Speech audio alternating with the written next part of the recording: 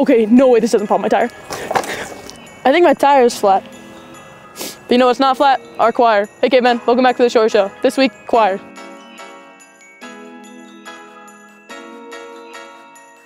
Hey guys, it's Paige and Alyssa and we're singing for the choir. Make sure to come to our concert December 11th at the school in the auditorium at 7. I've heard there was a secret chord that David played and it pleased the Lord, but you don't really care for music, do ya?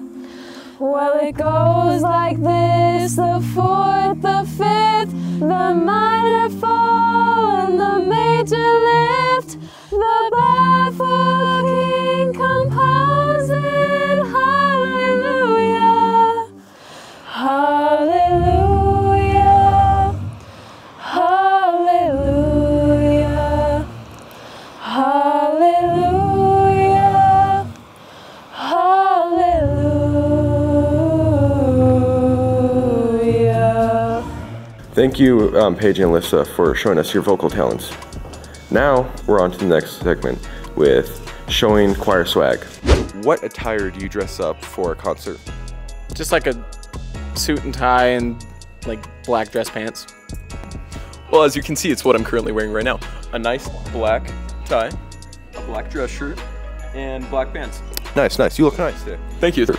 I'm just like a black dress and some pearls and closed-toed shoes, black closed shoes. This is my attire. We wear black dresses and black shoes.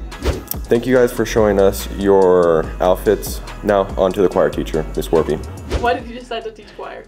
I decided to teach choir after I finished a degree in choral conducting, and I was planning to originally go to college and teach and get a doctorate and teach there, but I needed to put my husband through school.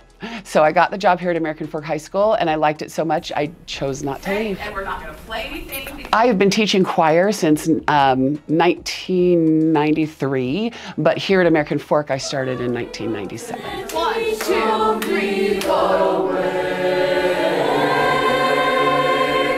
My favorite part about choir is watching my students grow and learn, and the best part about them growing and learning is that they do it together so that they're not constantly feeling alone. They are on a team, and we work and grow and excel as a team, and that really helps, I think.